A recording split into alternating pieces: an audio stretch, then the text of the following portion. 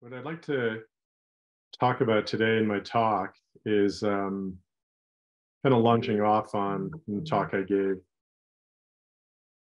to the Great Mountain Zen Center about a week and a half ago, and it's on the Rinzai's True Person of No Rank. One or two of you were present at that, and I'm not going to. It's not exactly the same talk. There'll be some new material. It might be all new, actually. I'm not exactly sure where I'm going to go with it. But for those who were there, I know Miyoshin, you were, and anyone who's seen that online, there'll be and probably some different twists tonight.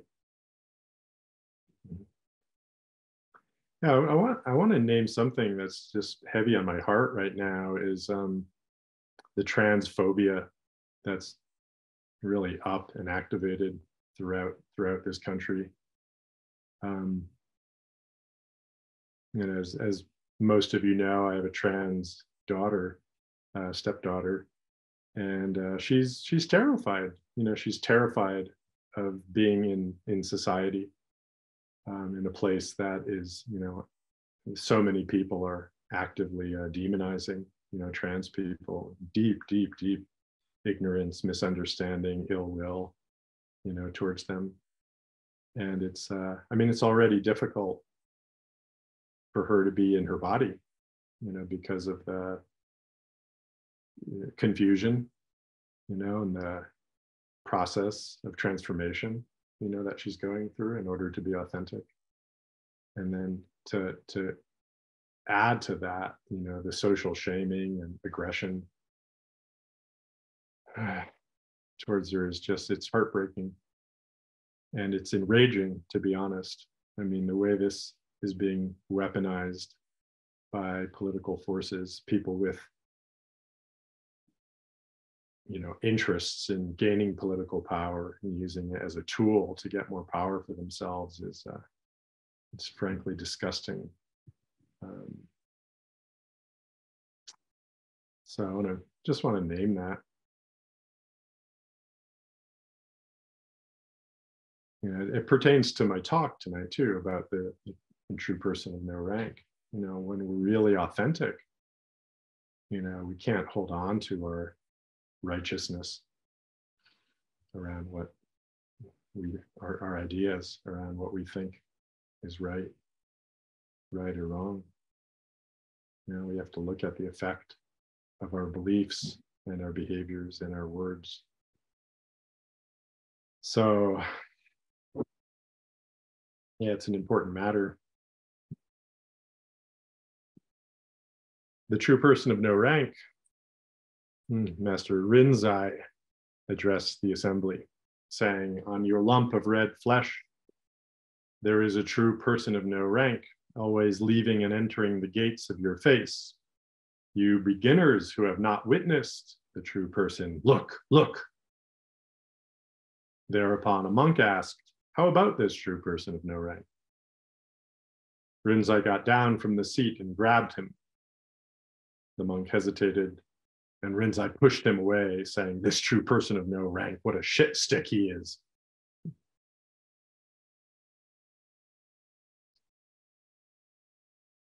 Yeah, so we have these credentials that we carry around with us. Right? These roles, these definitions, these positions that we've internalized as being very important. Qualities, you know, represent qualities in what we have. And Master Rinzai is quite clear that this is not, you know, our deepest, most authentic selves. And this is something artificial, you know, conditioned, that's added on to our understanding and really gets in the way of our true responsiveness to other people and situations.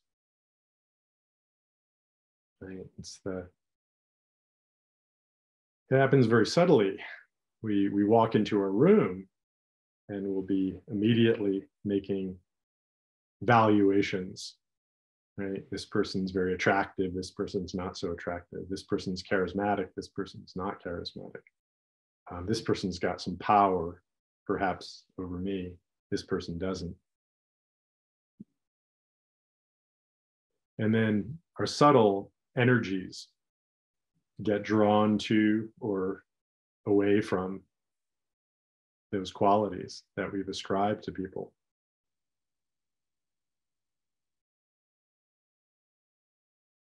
Right? We kind of immediately position ourselves in accordance with these things.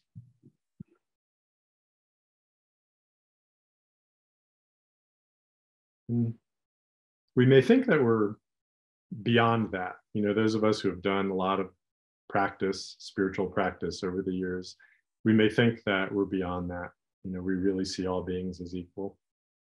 But really, I mean, when we pull out of the parking lot, at Lucky's Market, and we see the family, the woman with her 3 children, and the stroller with her sign of cardboard, asking for help.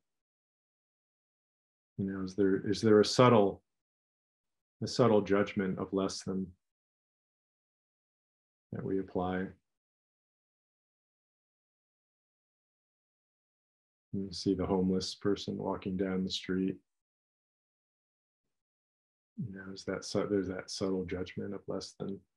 We might have compassion, of course. I hope we do.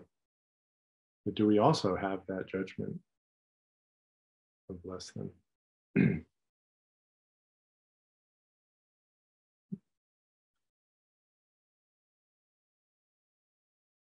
In our social relations at work, and in our communities and in our friend relations, these ranks are just, permeating our understanding and our self-understanding. It's almost like the fabric of a lot of social relations are based on these ranks. Certain professionally, everybody wants to know, where they are in the hierarchy. They want to know what the path of promotion is in a lot of cases. There's a path of promotion and greater responsibility, greater compensation,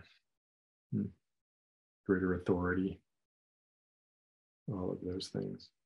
And it's considered higher. And it's just part of the nature of things to think in that way.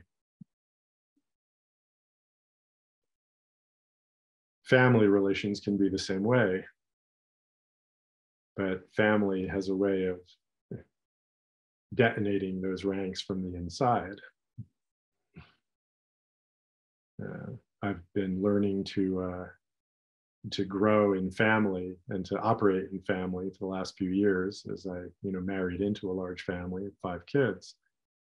And so I've seen how I naturally carry forward a sense of, well, I'm older and wiser and more mature and more educated than my kids, and so perhaps deserving a certain amount of respect, or at least a hearing, a respectful hearing on my ideas or my feelings even.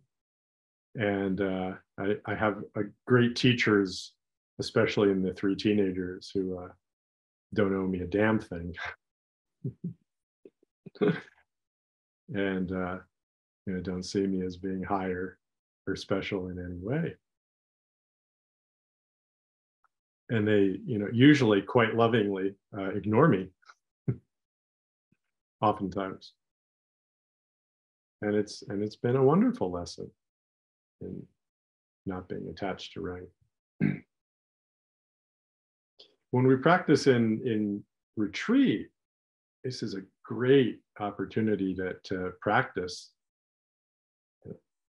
actualizing the true person of no rank. Because we're all with ourselves.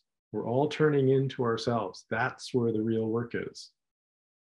Right? Because the rank is always outward looking. It's always comparative to other people. But the practice is inwardly turned to the internal universe, to the internal cosmos of yourself. And we study this internal cosmos of the self without comparison to anything else, anybody else. So there's no opportunity really, or at least we diminish our opportunities, our engagement with others in that way to bring in rank. Now in our Zen form, we have a certain amount of very strict role definition. It's part of the discipline. It's part of the strictness of our form of Zen practice. So we have teachers and we have service positions and we have tantos, senior student roles. And the retreat unfolds according to these role definitions in terms of the external forms. But internally, there's no ranks. We're exploring the true person.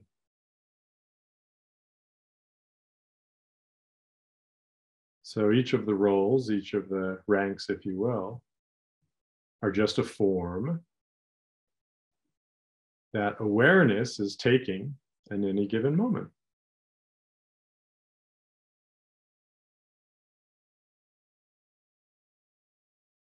So you say, I'm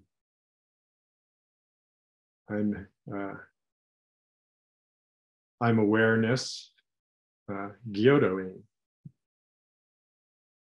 And then at the moment, I'm Gyodoing as the teacher.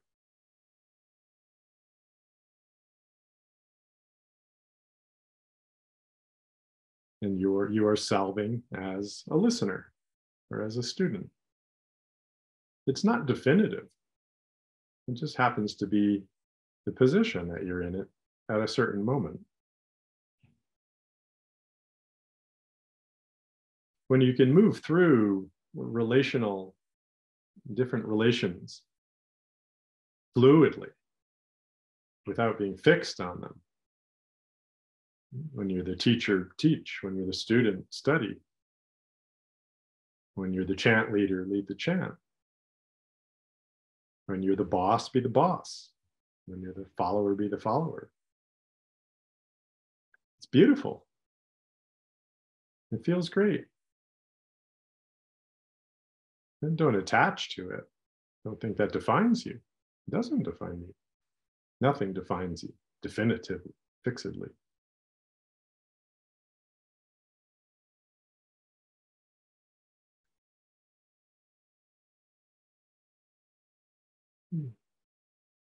So we have a subtle temptation to make the true person of no rank be the highest rank.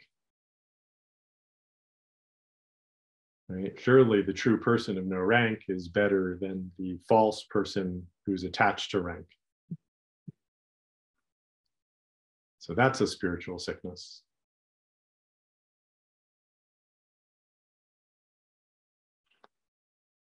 In fact, the true person of no rank isn't separate from the false person who's attached to rank.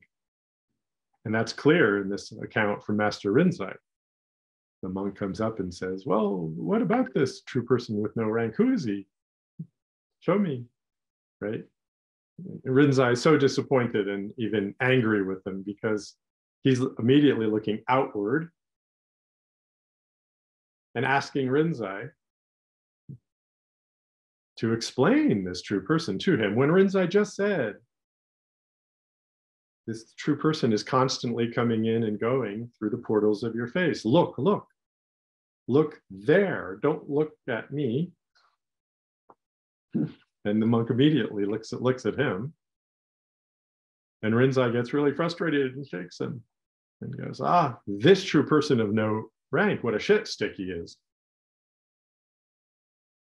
True person of no rank and shit stick, same. Not, I shouldn't say same, not separate. It's the true person of no rank, shit sticking as a kind of a, buffoon, a black empty or black lacquer pot, as the teachers used to call the dull students, or a student in a moment of dullness.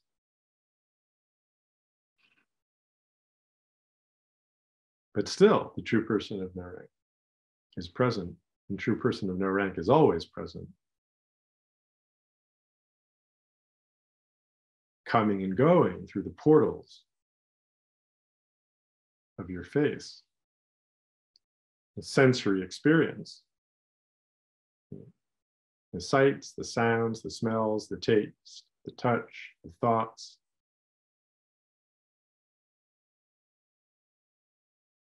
Do we ever not have sensory experience? That's how we have cognition.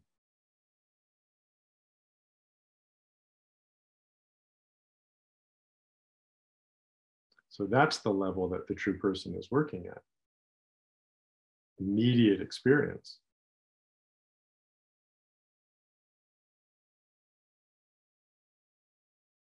When we return over and over and over again to the immediacy of direct experience,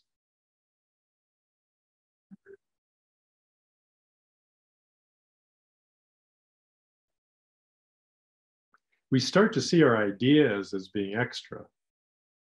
We start to see how they're operating as filters.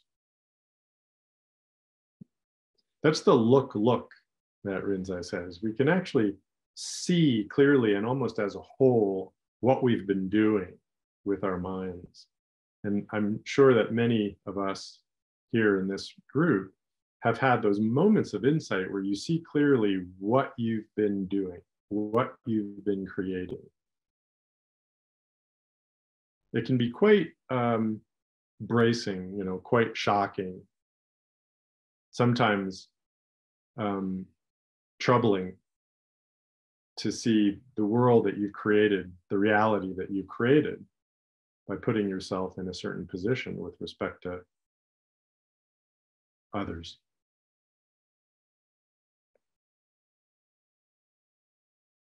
You may have a moment of insight where a whole relationship, that you've built, perhaps even over many years, you see have been based on a false idea about yourself or, and the other person. Usually they go hand in hand.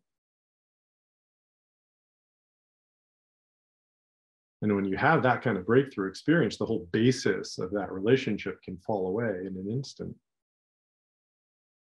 And then all the energy and the juice is gone. Oftentimes a combination of fear, craving, desire for control.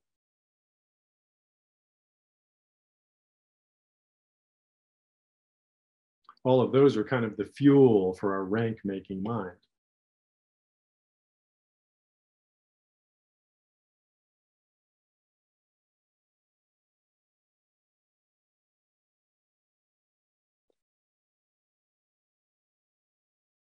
But when we drop those attachments to the positions and definitions, it's very liberating, and it can be very chastening too. It's like, holy cow, how much time did I waste, on that? All the energy I wasted on that.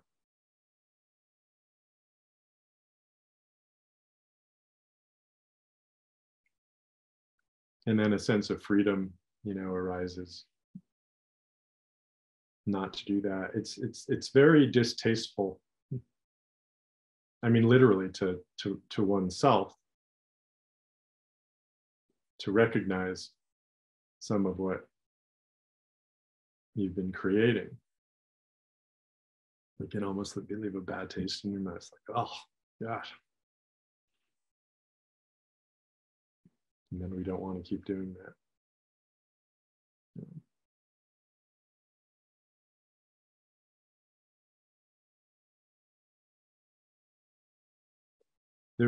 There was a time in my youth. It was in middle school. I shared this in the previous talk.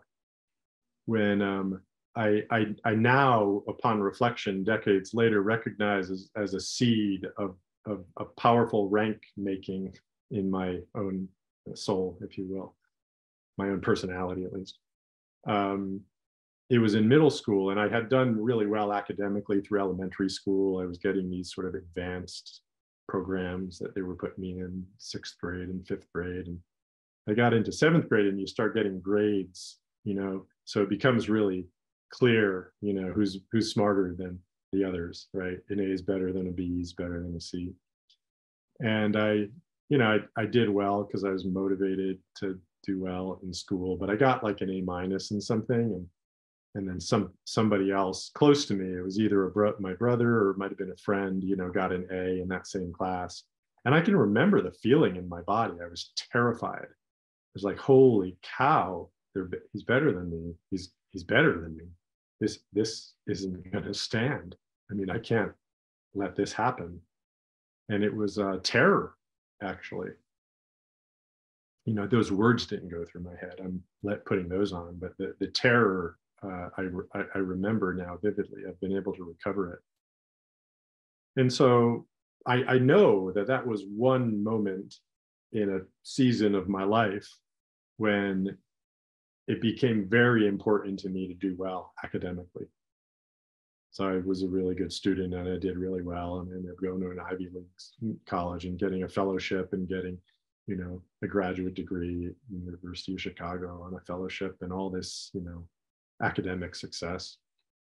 And I know now that I was largely fueled. I was going to say partly fueled, but probably largely fueled, not entirely fueled, largely fueled by this need to be, accomplished in that way. Maybe partially, maybe is a better way to put it, because I was really curious. I really enjoyed what I was doing. Really enjoyed it. When I lost interest in the subject, I no longer had a need to kind of be validated in that way. So it did diminish somewhat, but still, that rank making mind, that attachment to rank, comes from really deep, innocent, young parts of ourselves. And we have to see those parts and love those parts in order to release our grip on our ranks. It's the only way, actually, to do it, because we can't shame ourselves into dropping our ranks. And we get into, oh, the rankless person is so much worse than the true person of no rank, and that just starts the whole thing going again.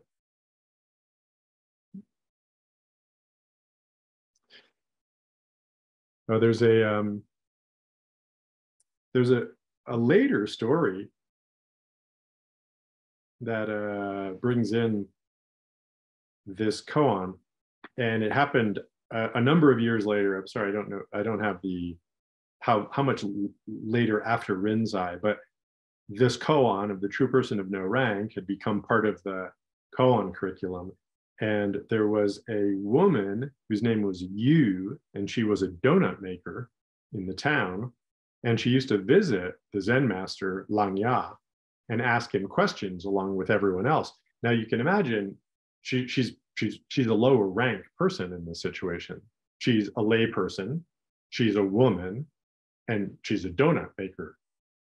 So, like, what is she? Wow, great that they even allowed her in the monastery, right? But Master Lang Ya obviously was quite,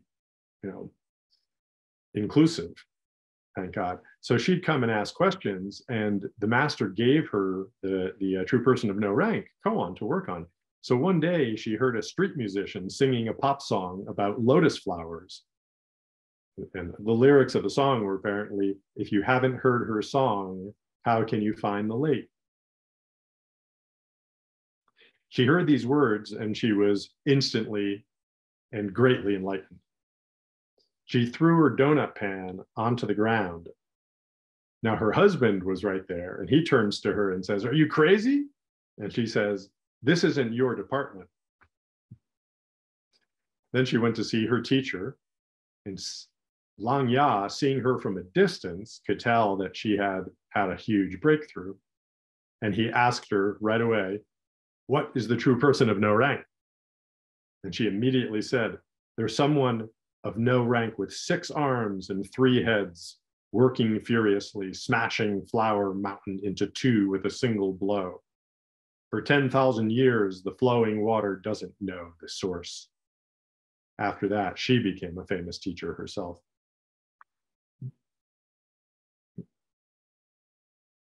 Her breakthrough comes not from sitting in meditation, although she obviously did a lot of meditation, but it comes from hearing the lyrics of a pop song. And then something just landed for something just about being deeply and intimately and vastly human. Just this amazing jewel of experience that all of us possess, this microcosm, amazing, vast mind that animates all of us. And she contacted it just like that. And then, you know, her husband is like, "What's going on with you?" And he's like, "This isn't your department." So I like that. You know, a lot of the times our ranking mind are like, "That's not my job." You know, this is your job and that's your job and this is my job. And here she's kind of saying something like that. Just like, this isn't your department. You know, even from seeing this person of no rank, he's like, "Yeah, but you don't, and we're not going to be able to have a productive conversation with this. I need to go and talk to someone who's in right relation with this, someone who I can really meet on this." That's not a rank. That's just relational integrity and authenticity. This isn't your department. And then she meets him with this, you know, very Zen kind of expression of the Flower Mountain being burst into 6 arms and 3 heads, working furiously. That's how powerful the true person of no rank is, how vital, how vibrant, how alive, moment by moment within sensory experience.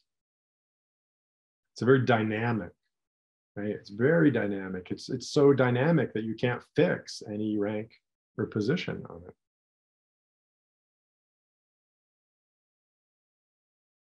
Always changing.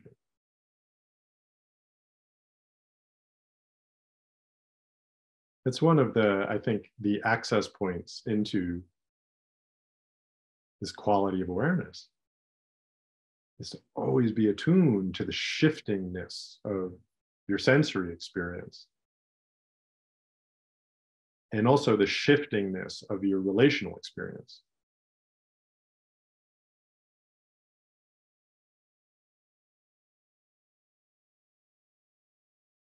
Yeah, for those of you who are in a partner relation, you know, married or otherwise,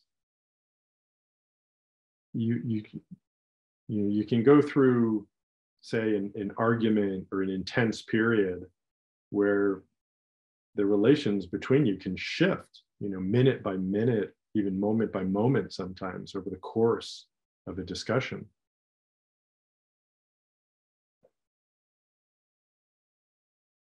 You know, to be attuned to those relations and how they're moving, you know, then you can, you know, you can identify, you know, when you're in need, for example, and then when you have the capacity to meet your partner's need.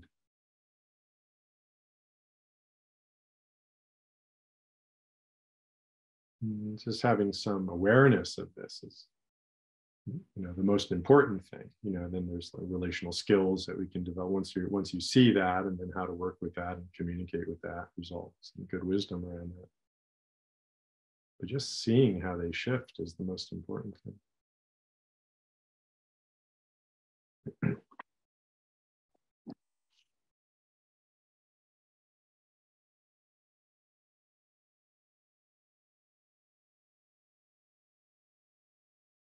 You know, the true person of no rank kind of inhabits what I call sacred aloneness.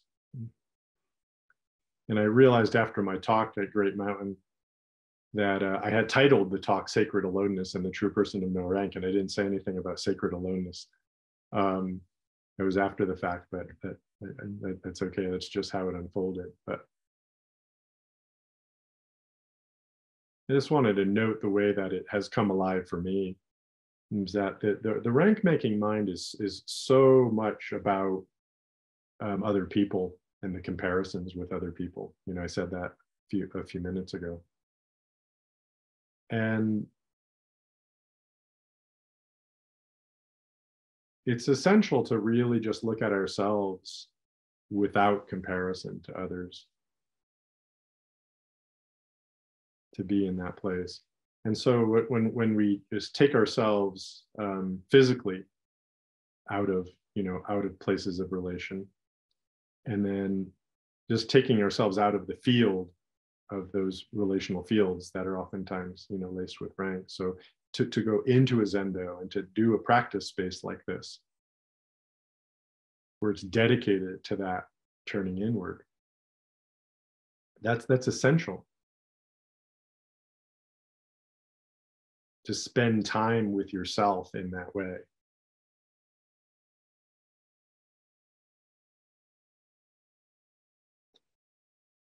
So in the midst of family life, or in the midst of professional life, it's difficult to really be fully open and fully unactivated when everybody else in the entire society, community, and groups are all full of position and rank. It's difficult.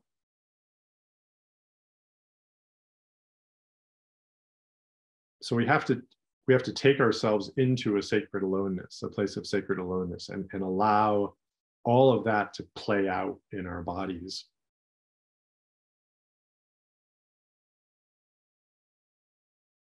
Just to be with it.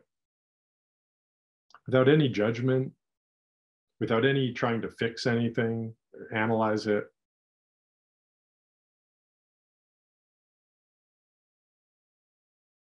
Just to be yourself, to be all one, right?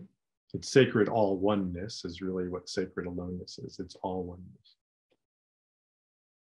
But it has to be rooted and seated at the core of your own awareness.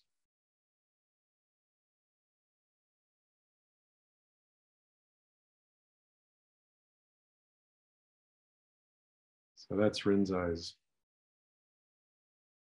guidance. Look. And that's our zazen. Just look inside.